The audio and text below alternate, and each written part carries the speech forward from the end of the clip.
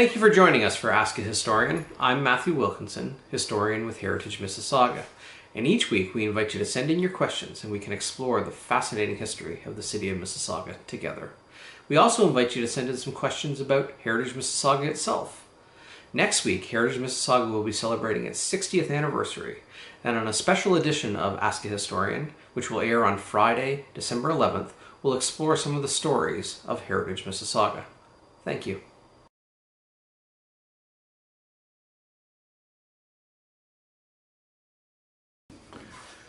Thank you, Lawrence, for your question. And the neighborhood you're looking at around Woodlawn, that is known as the Credit Grove. And the Credit Grove subdivision began back in 1912. So it's one of the older subdivisions in the city of Mississauga, and that's certainly reflected on a lot of the surviving architecture that's in the community as well. The subdivision was planned by a company known as the International Permanent Investments Limited out of Toronto, and they published a subdivision plan back in, again, 1912. And they named it the Credit Grove, and part of their advertising, if you will, for the Credit Grove was what was called restricted to high-class residential district, and it highlighted the transportation links back to Union Station and how close Credit Grove was compared to some of the other prominent early subdivisions that were shaping up in and around the Toronto area, and these included St. Andrew's Gardens, West Toronto, Weston, Scarborough, and Centre Island, all which had a longer commuting time than Credit Grove did. And so that was part of the major sales pitch, if you will, from Credit Grove, the close proximity to the Lakeshore Road, which was prior to the QW. Lakeshore was the highway into Toronto, but also to some of the early transportation networks, like the Radial Railway, connecting into Toronto and Union Station. So very much part of that was a focus of Credit Grove, again, a high-class residential subdivision with its connections to, its selling feature, if you will, to those that were working in Toronto, but looking for a place to live outside the city proper itself. One of the subdivision plan itself advertised electricity, sidewalks, good paved roads, and graded streets, and so this is and water hookup as well. So, but what they didn't do was, like we see today in subdivisions, where you buy the finished house. In this case, you bought an empty lot, and within a covenant time of 3 years, you had to have your house built and then hooked up to the water and electrical and that sort of thing.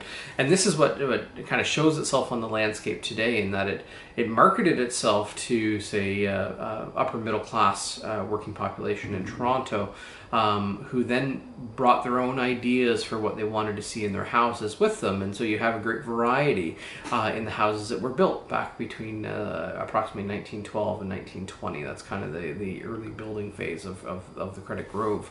And so you see a lot of different architecture style. You see neoclassical, you see bungalow, you even see some what's known as four-square architecture, a wide array. It's a wonderful look at kind of early architecture.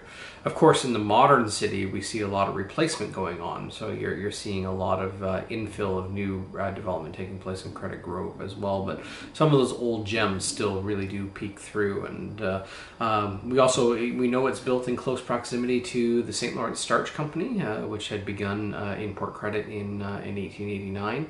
And so you do wonder also, was there any connection between the people who lived in Credit Grove and might have worked at St. Lawrence Starch itself? We don't know that for sure, but you certainly have that, in close proximity to that community. And at the time of Credit Grove's development, and you have to picture kind of what the historic Port Credit looked like, a little less populated than it is today. Credit Grove in 1912 more than doubled the residential size of Port Credit. It was a major portion of development for Port Credit in its history. So Credit Grove is, again, played a significant role in the evolution of the village and town of Port Credit. So again, it was 1912, advertised lots for sale within this new subdivision. As most of the roads are named at that point as well. Some of them have been renamed over time, but you have kind of the framework of what would become Credit Grove is established back in 1912. The building styles most commonly present in Credit Grove today represent kind of the first two or three decades of the 20th century, predominantly kind of between, say, 1912 and 1920. Also, certainly you have some into the 30s and 40s also built within that community. Two things that became very prominent are that the initial residents in the neighborhood belonged to kind of an affluent class, working class of Toronto laborers, management, bank employees, and the like, really geared to kind of the more affluent of society at the time. Also because it was a subdivision and outside of the city itself, but marketing itself for commuting population, and driveways are included in that original plan of housing lots. That automobiles in the 1920s also reflect a level of affluence. This was a community that was expected to kind of be on that cutting edge and leading edge of the new society that's emerging in the age of the automobile. Credit Grove today offers a broad mix of an early 20th century architecture. Take a stroll along the different streets of the Credit Grove, and you can embrace a lot of different architectural styles in kind of a single walk, whether it's down Woodlawn or Mohawk or Cayuga or Tecumseh or any of those other early streets that are part of Credit Grove. Very Forest Avenue, of course, as well, and very much an integral part of the community of those early architectural styles that really anchor Port Credit and the Credit Grove into the history of the city of Mississauga. So, Lawrence, thank you for the question. Credit Grove is really a special place. A marvel to look at the interplay of architectural styles over time. Even the modern architecture that's going in is quite unique in some cases, but it's a neat interplay between old and new, and hopefully we can keep a little bit of the old even as we marvel at some of the new that is coming in. So again, thank you for your question, and hope you enjoy the strolls around the Credit Grove.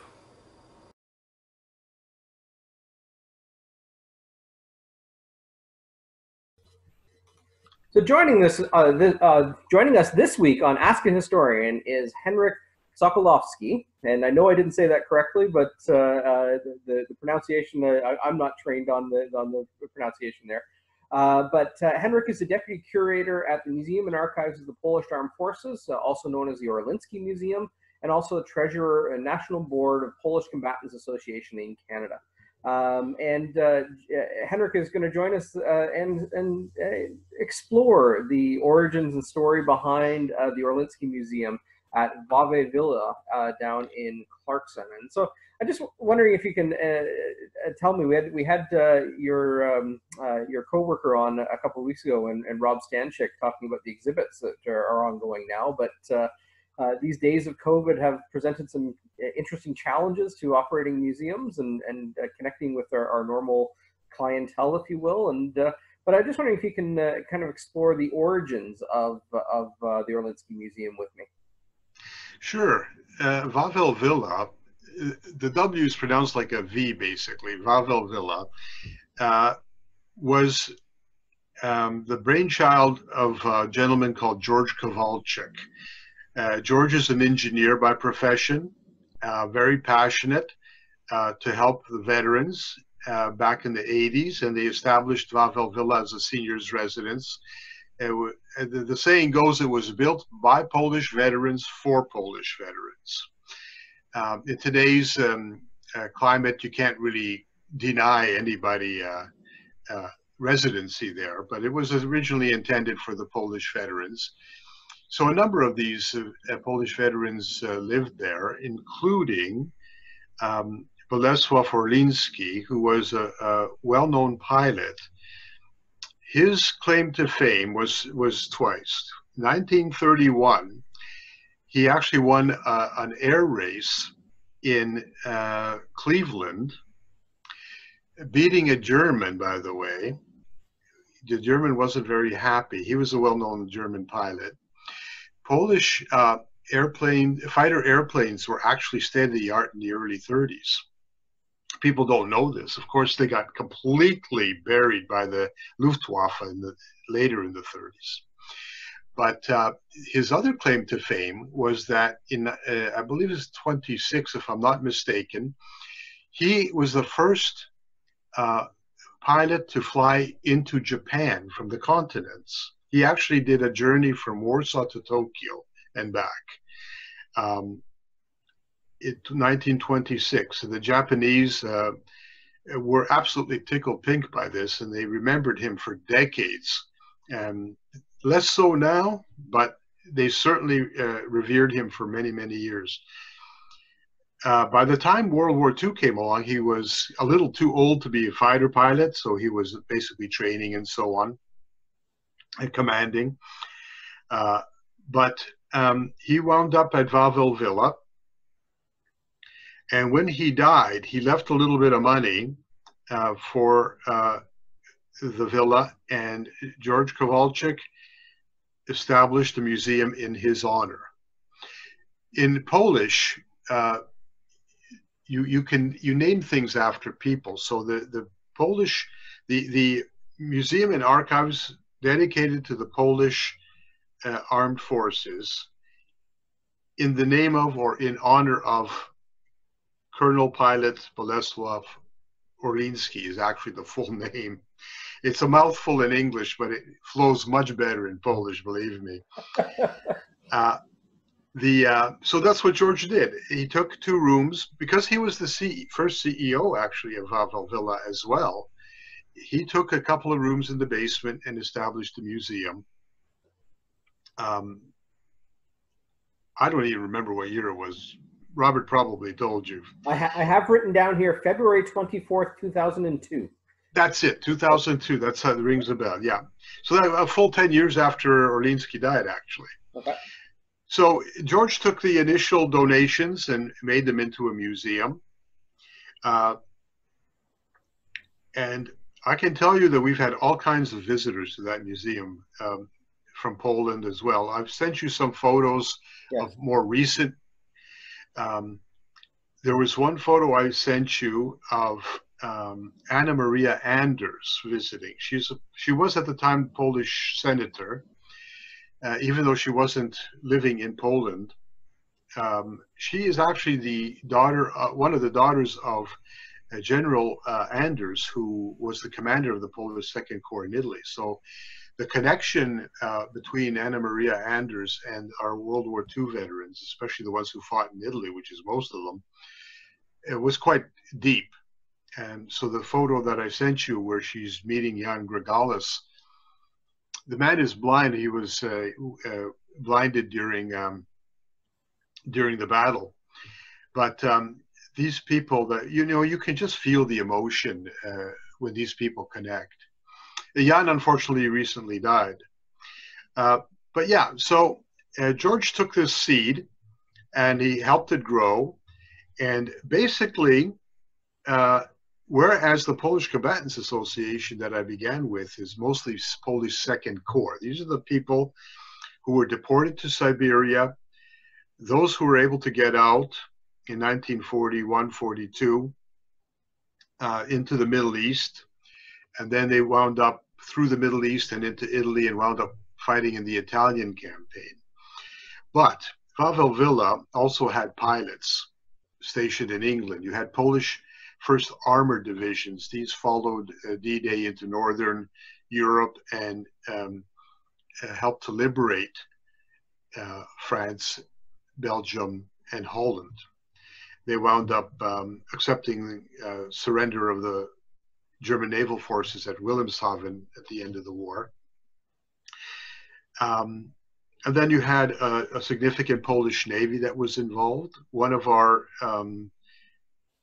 nicest uniforms is actually of Admiral Tymiński, who also lived at Wawel Villa. And I sent you a photo of him meeting some students just before he died. He died at the age of 98. But the photo I sent you, he was meeting students. There's an elementary school next door to Wawel Villa. And we used to take some veterans over there. And not just veterans, but the civilian survivors of the war. And have them meet the students for a Remembrance Day. And Tymiński, he's famous for rescuing the remnants of the Royal Regiment of Canada during the debacle at Dieppe. He was the captain of a destroyer. he was told not to approach the beach because of the danger. I mean, it was a hell of a battle. But he knew that these men were trying to get off the beach. And he rescued approximately 85 members of the Royal Regiment of Canada.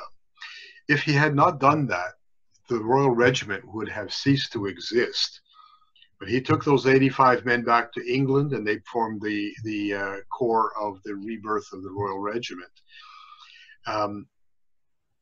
So we had some very, very well-known, important people living at Wawel Villa, indeed in Canada in general. And, you know, even if they're not famous, they all had a role to play in the war. They all survived one way or another. The stories are endless as to what these people went through. And a lot of them were actually also Polish Home Army, Armia Krajowa. And this was the main underground movement in Poland. And, you know, I grew up in Canada learning about the French resistance, but the resistance was peanuts compared to what was happening in Poland. I've read about that, yes. Yeah, you know, the problem was getting information out. And Polish is not a well-studied language. So, you know, people know everything about the German archives, they know everything about the Russian archives. But very few people study Polish, historians especially. So, plus, the other thing was that the stories the Poles told were so fantastic, nobody believed them. So they always thought Poles were exaggerating about the Germans, about what they were doing to the Poles, to the Jews, and the Russians, the way they worked. And I had one lady I interviewed who survived to Siberia, and at the end of an interview, I would say, so you have any advice for the younger generation and stuff like this, you know, get a job, you know, this kind of thing, be nice. She said only one thing: don't trust the Russians. And it's true. To this day, they're lying. You know, Putin is still denying what happened during World War II, not just to Poles, but to his own people. They just can't deal with the truth, and they've been hiding it for Lord knows how long. But anyway, we've had a lot of interesting people staying at Wawel Villa. We've got some interesting artifacts through these people. Then when Dr. Henryk Radecki from St. Catherine's had to empty his collection at the Royal Canadian Legion Hall in St. Catherine's, he brought that over maybe 10, 15 years ago, and the collection overnight doubled, and it's still been growing ever since. One of the things you do when you are out of your homeland, especially if your homeland is occupied like it was by atheistic peoples, the communists, is you continue to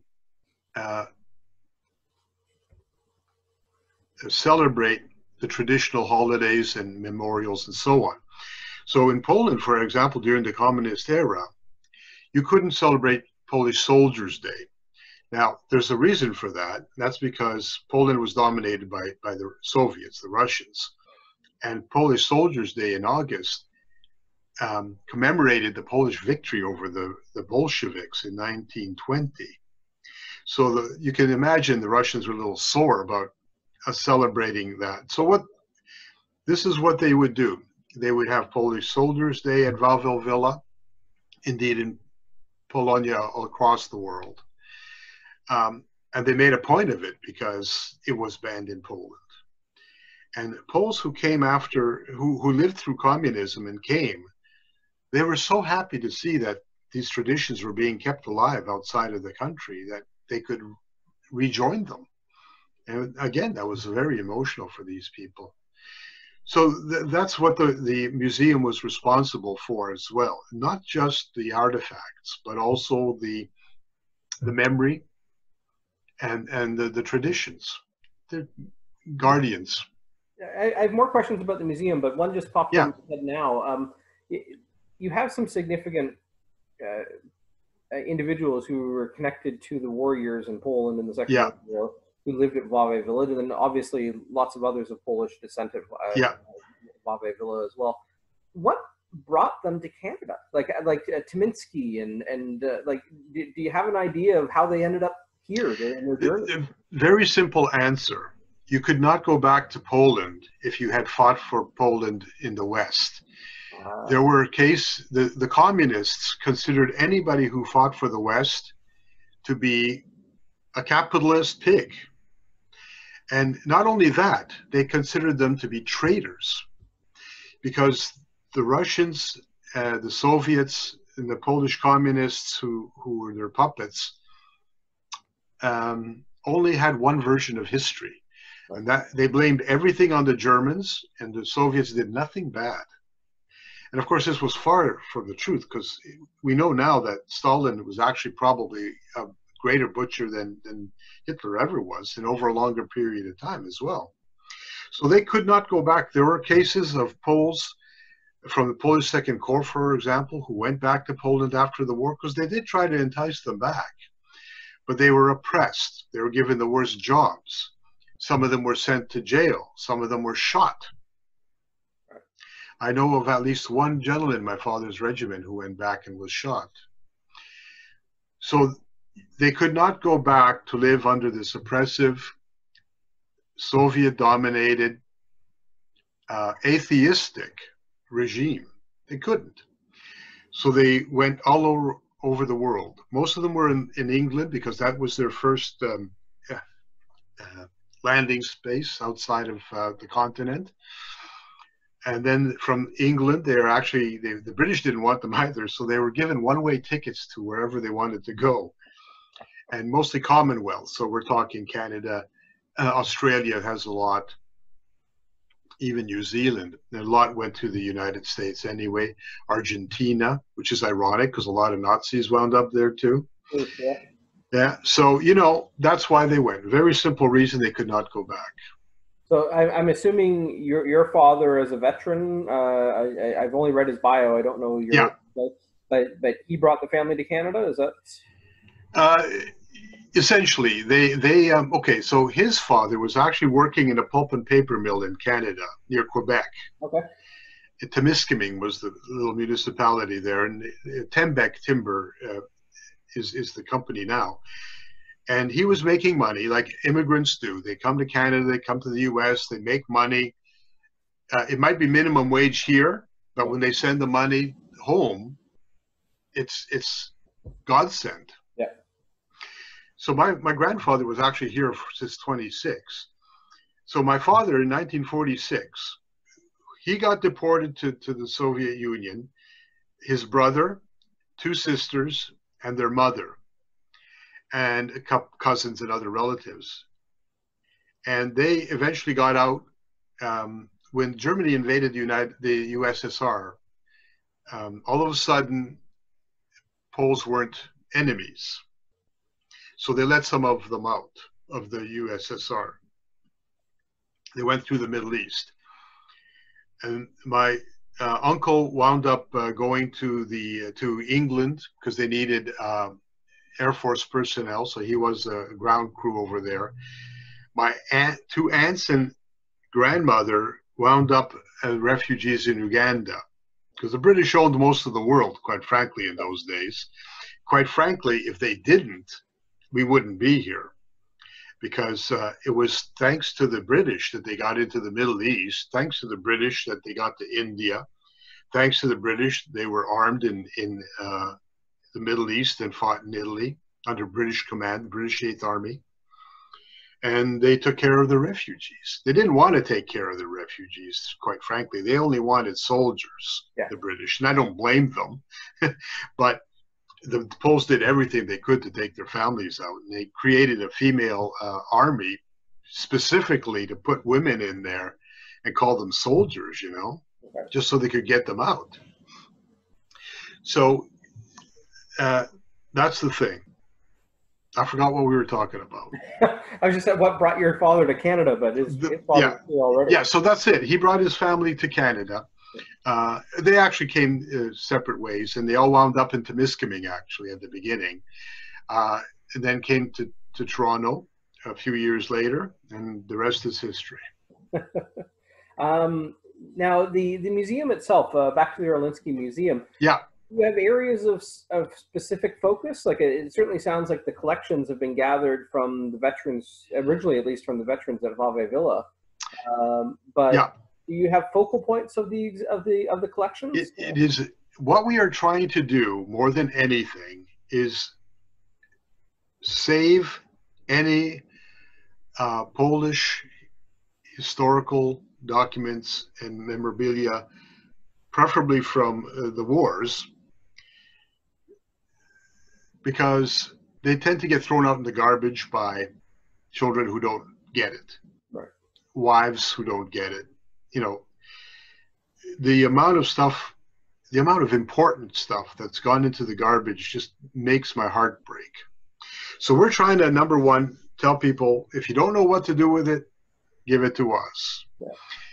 We'll tell you if it's important. There's a lot of stuff we get donated that's junk. That goes to, it's get redonated. We have limited space, so we can only keep so much. But that's the thing. And the focus obviously is World War II, because that's where these people came from. But we, thanks to Stan Krzyzewski in London, who is a librarian by trade, historian, and poet, he has published a number of things and delved into a number of truly Polish Canadian issues that we've been exploring as well. So you have World War I, but you also have the first Poles in Canada who came with the British to fight the Americans. This is an interesting story, if I may. Please. During the Napoleonic Wars, when Britain and France were at war, Poland didn't exist. It lost its independence to the three powers: Russia, Germany, / Prussia, and Austro-Hungarian Empire. So the Poles had been promised independence by Napoleon. So they fought for Napoleon. In fact, his guard of honor was Polish cavalry. And the Poles who got captured by the British were given the choice to either fight the Americans in the War of 1812 or languish in jail. So, of course, jails in those days weren't very happy places. So they decided, okay, I'll take my chances. So they came to the New World, and there are Polish military men buried in unmarked graves all over the southern Niagara frontier that fought in the War of 1812.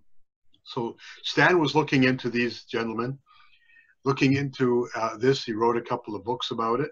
Yeah. He self-publishes because that keeps costs down to the museum. And, you know, you don't have to have a run of 1 million copies or anything anymore. You can just do a few copies at a time. So it doesn't cost you a heck of a lot. But so basically what we're exploring is Canadian connections with the Polish military. The other major one was the training camp at Niagara-on-the-Lake for about 22,000 men eventually went through there, mostly Polish Americans, to go fight in World War I in 1917, 1918, 1919. And there was a camp at Owen Sound where Poles were being trained. Oh. Nobody knows about that. Oh, I don't know that one at all. Yeah. And Poles were involved in other training. They were fighting as American soldiers? The camp in Owen Sound was Poles coming in for training and then going back through England. Yeah, World War II. They found out about the camp because there's a beech tree off the Bruce Trail that a Pole had carved his a little saying in, you know, "We fight for Poland, Polish soldier 1942." And it still exists there, although the tree is kind of on its way out. But this became the famous Polish tree in Owen Sound. And then they found out there was a camp there. And there were others. There was a recruiting office for World War I in Windsor, and the secret Camp X in, where was it, Belleville or somewhere east? Oshawa, yeah, that's right. Yeah. So, you know, the Poles and Canadians have had their lives touched quite deeply. Very much so. Yeah. So Stan is looking at those connections, because we are Canadian after all. Yeah. And the interest to Canadians of just purely Polish stuff is minimal, you know, like any ethnic group, you know. But when you have Canadian connections, the interest levels go up. Absolutely. Yeah. One of the things that we focused on a great deal of our research at Heritage Mississauga has been the War of 1812 over time, and we sponsor a reenactment company called the Second York. Yeah. And it honors the individuals from historic Mississauga who served in 1812. But we've also documented the passage, if you will, of the de Watteville regiment. That's the one. And although the commanding officers were Swiss, the soldiers were Polish. Large.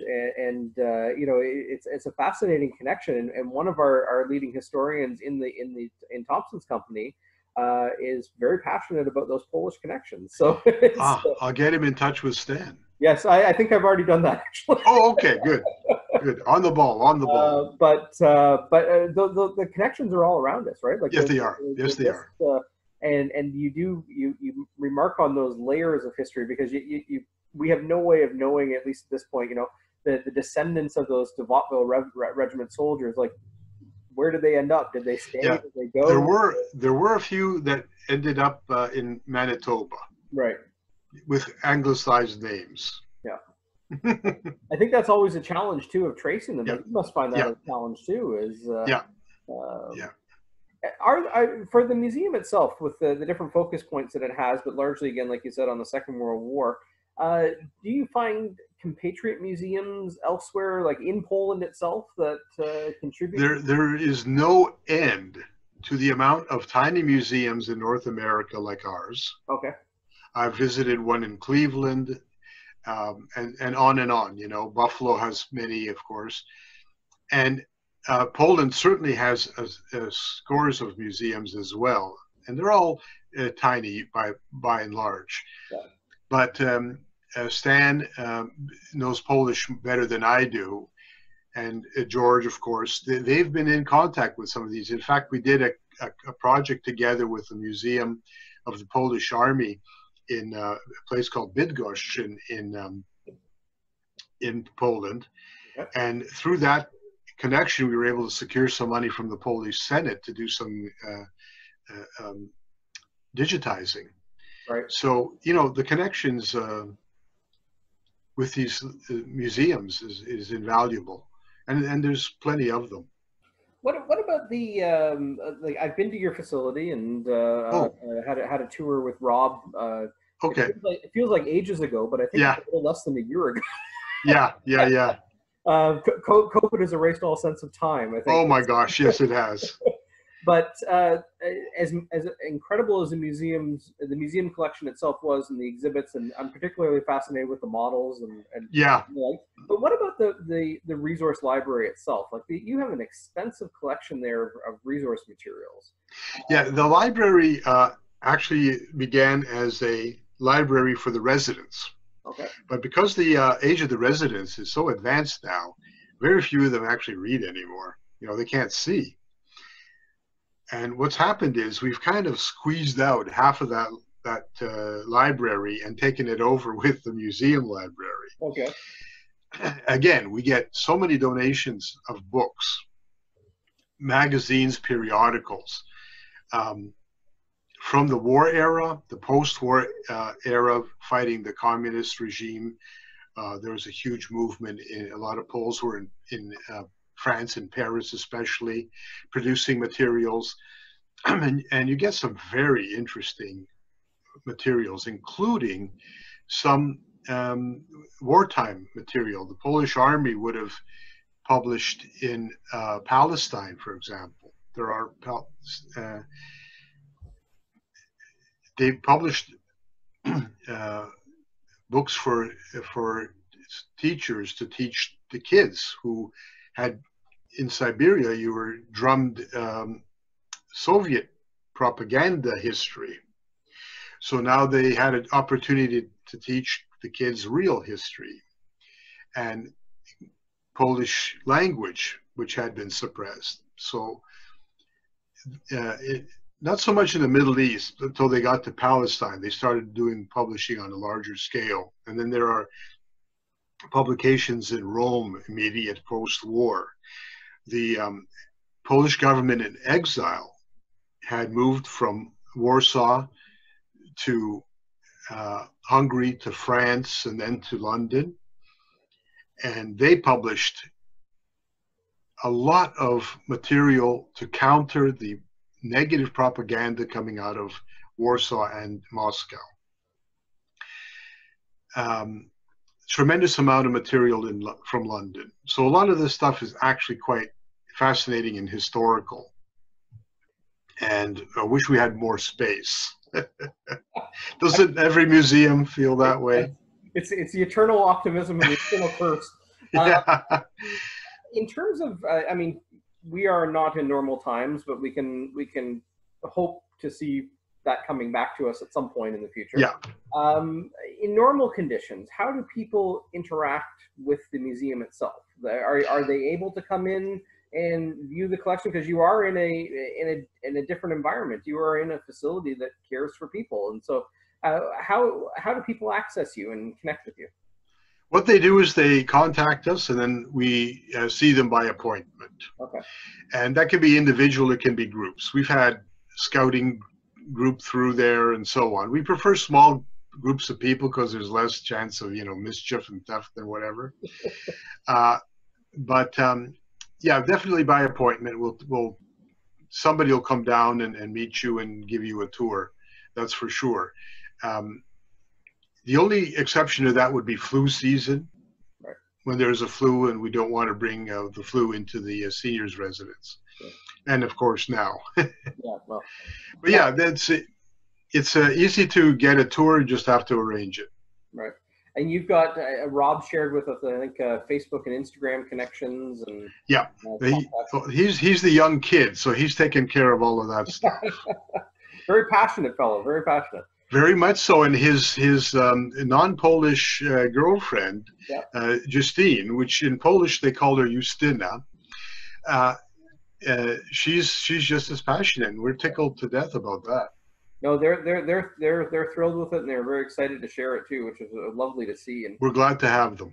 The in terms of I mean, you are in, and I don't. I'm asking a historian to prognosticate, so I apologize. It's always a dangerous environment, but yeah. You're in a facility that has its limits, and it's a non-traditional facility from a museum perspective. But I don't know if traditional works anymore. But do you have a vision of the growth of this museum over time? Is not maybe you, but perhaps the directors in large? Do they have an idea of what they want to see it become? Or well, we are actually just in the process of incorporating. This is one step in the growth of the museum.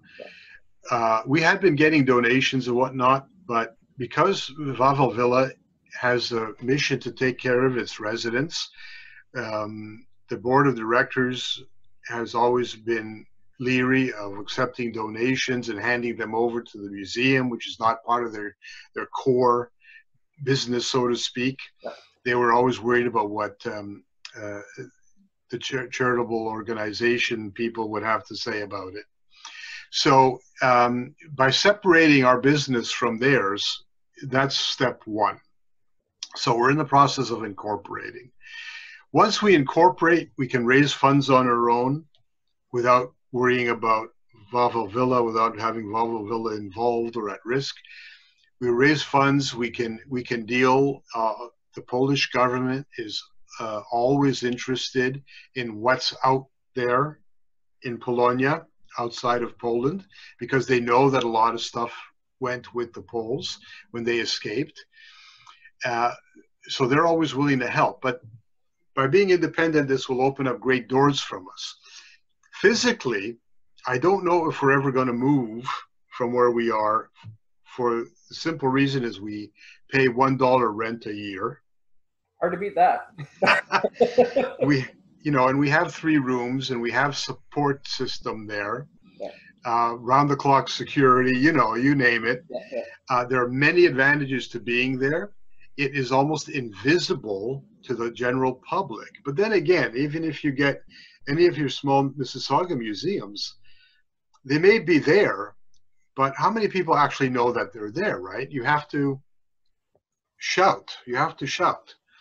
So being in the basement is almost not a hindrance in that sense, being a small museum, and the benefits, the financial benefits truly are wonderful. So we might be staying in the basement for a while. Well, and having been to the site, and at the end of this, we'll actually we'll share the links on how people can get in touch with you and that sort of. But having been to the site, I mean, it's a marvelous space. It really is, and the collection is superb. The exhibits, like I said, I love the models. I'm a model nut, so. That's technically not a museum piece, but I realize. But the little kid in me loves it. I know it. I know. Well, that's why they're there. Yeah. But the uniforms are, an incredible display of the militaria, and they're so beautifully preserved. And we can go on and on to the things that you've got, the wooden propeller from Tyminski, right? The training plane. Yeah. No, that's not Orilinski. That's just a general training plane that they used. Yeah. Okay. But it just the imagery you have, the medals on display, and it's an exceptional place. We're going to show some pictures here of the different things in the museum and stuff that Rob had shared with us as well. Okay, good. But it's just exceptional, and I really hope when we get back to whatever normal looks like, that we can help share the story of the museum to the residents of the city, and share yet another hidden gem in our city to come and explore when time allows. And a lot of the displays we've been doing again have Canadians in mind. Yeah.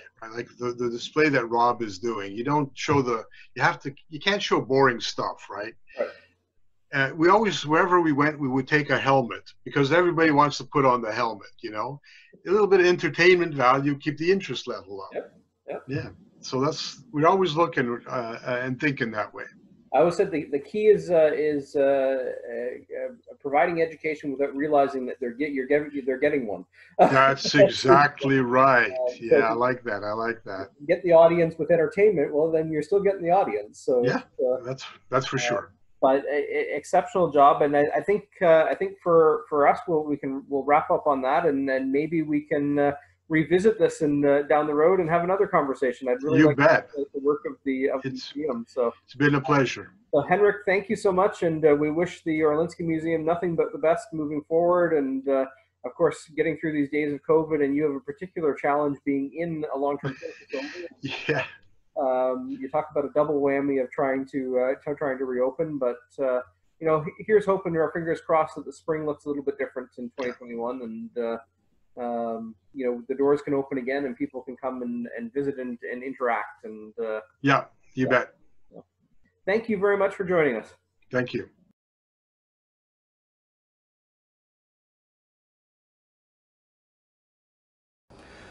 Thank you, Amy, for your question here on Ask a Historian. One that is particularly touching on the heels of Remembrance Day, and to look back on those who served and fell from this community. Your question is about the last soldier, the most recent casualty in war, who resided and came from the city of Mississauga, and the last of our fallen to date. And hopefully, we can always pray that there are not more that follow. But the last of our fallen passed away on March 8th of 2009 in Afghanistan, and he was Trooper Mark Diab of the Royal Canadian Dragoons, and he was only 22 years of age. Mark spent his teenage years here in Mississauga, but he was born and grew up in southern Lebanon, and he grew up in his early years in the midst of war in that country. Inspired by what he saw in the war. And there are a number of biographies and memorials posted to him, and I do encourage you to read more about the life and times of Mark Diab. But he grew inspired to become a soldier from a very young age. That is what he wanted to do. But he wanted to serve in the efforts of making the world a safer place. In simple terms, he wanted to help. He wanted to be part of a solution. He sought out that career path in his life in hopes of making a difference. Again, he spent his teenage years here in Mississauga, and beside his career aspirations of being a soldier, he was passionate about photography, music, and poetry, and Jeeps, apparently. He had a beloved Jeep, and a great deal of his passion was talking about Jeeps. He made special efforts to connect with with older members in his community, and had a great deal of respect for every person that he dealt with. And he's known particularly for his large and generous smile and his big heart, kind of really supporting those within his community. He loved mentoring younger people, younger kids and students in summer camps, and he was a soccer coach, a youth soccer coach as well. And his family described him as being a bit of an old soul. He was very aware of the dangers that service brought, but was also preparing himself for that life as well. Again, he comes across, having never met him myself, but read about him and participated in several remembrance services at the time.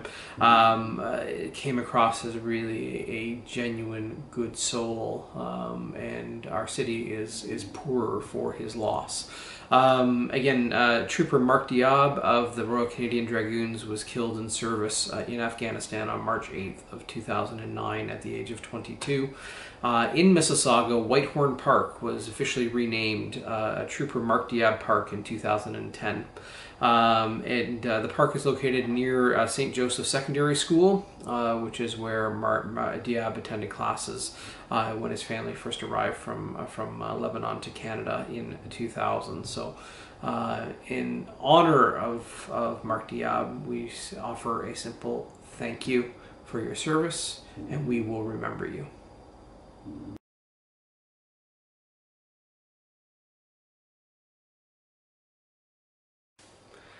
Thank you for joining us once again on Ask a Historian, and it is a pleasure each week to explore the stories of the city of Mississauga with you, and we look forward to doing so. So please send in your questions, and we will have some fun exploring the footsteps of yesteryear with you.